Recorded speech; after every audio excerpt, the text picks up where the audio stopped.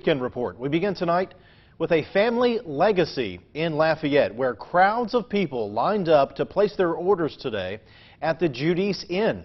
The restaurant on Johnston Street is celebrating its 75th anniversary. News 10's Rodrika Taylor was there. Hey, Rodrika. Good evening, Mark. The community came out to celebrate the business 75th anniversary. I was told that people were lined up all the way down the street and waited for at least 2 to 3 hours to get a burger. We've actually exceeded what we thought we could possibly do, but I've got a great set of employees as well. They really busted their tails today, and I'm appreciative for all that. In celebrating 75 years in business, Judice Inn sold everything on their menu for $1. Seeing all the people out here is great, knowing it's the 75th anniversary of this place, and the burgers are top quality. So, I mean, why not come out to this event? Our menu is very simple and very basic, but you know what? It's as unique as our special sauce.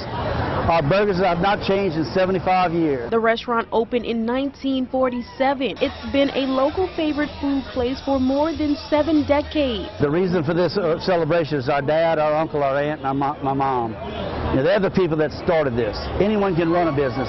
When you start a business and you make it a success like this, that's special.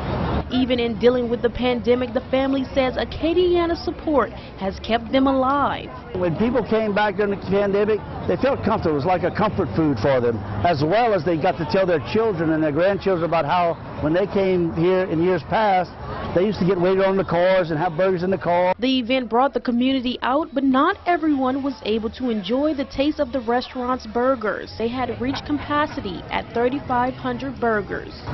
If we could have made more, we would have, but this is a small business, a small situation here. One person says he was lucky not to miss out on receiving one of Judice Inn's burgers. It's pretty surreal just knowing that we got the last one. The family says seeing the patience of people having to wait in today's heat for their burgers was heartwarming and showed testament to their family legacy. Rodrika Taylor, KLFY News 10.